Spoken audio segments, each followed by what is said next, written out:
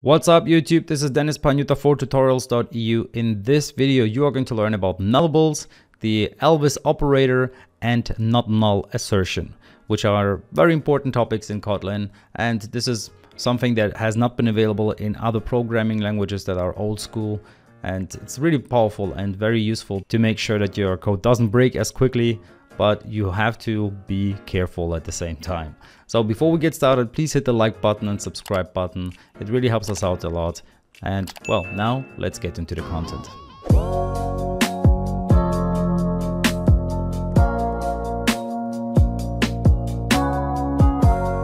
I would like to start with a little history lesson in order to get to nullables, because nullables are a type that is only necessary because of a decision of Tony Ware, which was made in 1965 as part of his Nullable Value language development. So he invented this language, and then he also invented this null reference, which now finally results in a lot of null reference exceptions or null pointer exceptions. So errors that come up quite often in programming, and they are called by himself as a billion-dollar mistake, or his billion-dollar mistake. So it was the invention of the null reference in 1965.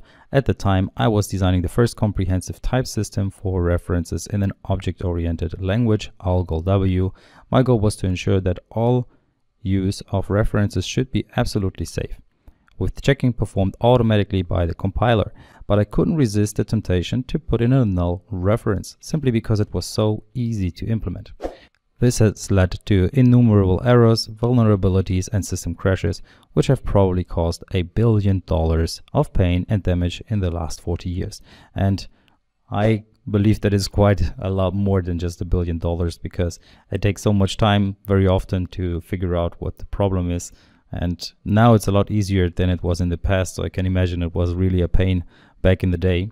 And yeah, now there are a bunch of cool tools which make life so much easier when it comes to null pointers or null references. So we're going to look at one of them, which are nullables in Kotlin. And if you come from a programming language like Swift, then you know this term as a optional. So in Swift it's called optional, here it's called the nullable.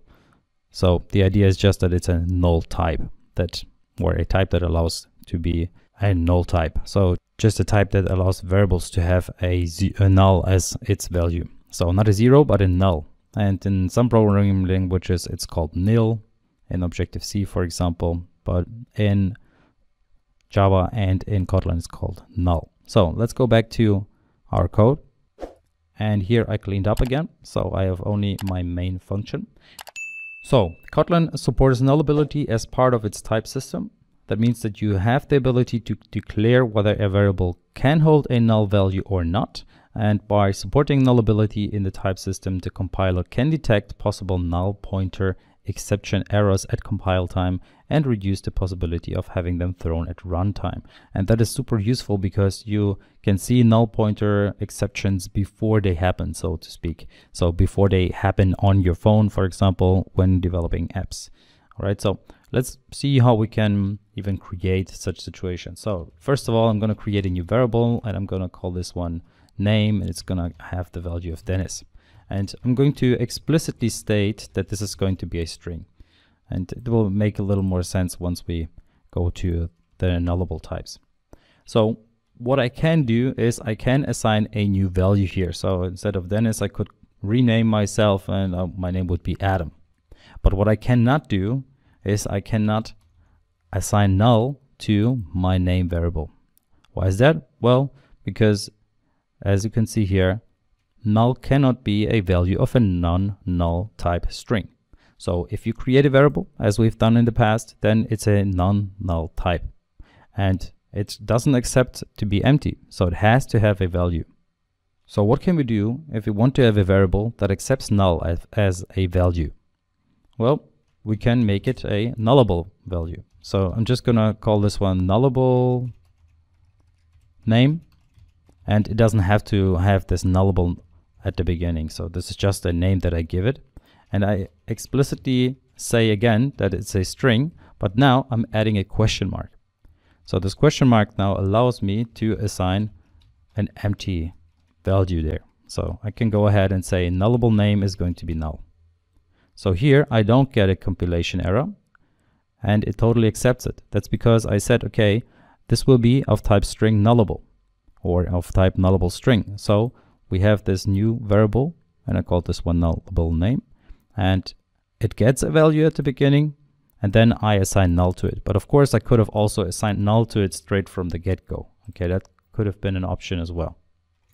So now I have a nullable, and let's have a look at the difference between the two. So what is really the idea behind all of that? Now let's say I want to go ahead and get the length of my name. Well, I can very easily do so by using name.length. Now if I go ahead and do the same thing with my nullable name, I suddenly get an error because it says only safe or non-null asserted calls are allowed on a nullable receiver of type string. So how can we fix that? Well, there is one way and there is another way. So let's go ahead with the first way, which is the old-fashioned way. So this is how you would have done it in the past if you hadn't, or when you didn't have the option to use nullables. So what you could do is you could check if nullable name is not equal null. Only then go ahead and do that, and otherwise just return null. So that would be an option to do it. Quick pause. So you're learning something about Android in this video, and I hope you enjoy it. If you want to learn everything that you need to know to become a real Android developer, then definitely check out my Android Masterclass, because in this course you're going to build a bunch of great applications along your journey to becoming an Android developer. First, you're going to learn the Kotlin basics. Then you're going to learn to build one app after another. And while you do that, you get a bunch of demos which will really dig deep into the concepts, as well as presentations which will help you to understand what you're learning. So don't miss out and get the course right now. You can find the link in the description below. Okay, so you can see we can now access the length if the nullable name is not null. Otherwise it will return null. Alright, so that's the old-fashioned way, and this is not necessary in Kotlin because we have a much shorter approach to this. So instead of doing all of that here, what we can do is we can go ahead and create this variable len2 as nullable name dot length, but now we add a question mark here. Okay, so this line here is the same as this line over here. Now the problem, of course, is that our nullable name here is in fact null. So now I will get rid of this here, and as you can see, now it's not null anymore. So we can even get rid of this whole line, but I'm just gonna comment it out. Okay, so this is a lot of work. You need to put in a lot of work. You need to write all of this code, right? Or you can just add a question mark to the nullable variable that you have here, and it does the same thing for you. So it says, okay, either it's going to work, and if it works, then give it the length. So if the nullable name is in fact not null, so if there is a value in there, like in our case, it's Dennis, then just store the result in len2, and otherwise store null in len2. All right, like here. Now you can go ahead and not only get properties of nullable variables, but also you can use methods on them. So in this case, I'm using the toLowerCase method on my nullable name, and if I run this, then what it will return, if it's empty, it will just return null. So otherwise it's going to return the name Dennis in my case. So there we are, it says Dennis, but let's say we make it null, so I uncomment this line here and I run it again, then, well, it's not even accepting it, so I can't even run the code. It's even not even printing it. So that's the thing about nullable variables and using the question mark here, which is the safe call operator. So now let's say we only want to do something or print something if the variable is in fact not null. what we can then do, we can use the save call operator with let. So let me show you that real quick. So here, I'm just going to use the nullable name again, then the question mark. So I need to use the save call operator, dot let, and then in curly brackets, the code that I want to execute only if it's not null. So only if there is a value in there, I want to execute something. So this is a very short way of doing another if-else statement here. Okay, so let me run it again. And there we are. It says 5 because the length of my name is 5. So now let's say it's null. Let's test it. And there we are. There's nothing. So it says nothing. It didn't do anything because our nullable name in fact was null. Now we are going to look at the Elvis operator and the NULL Assertion operator.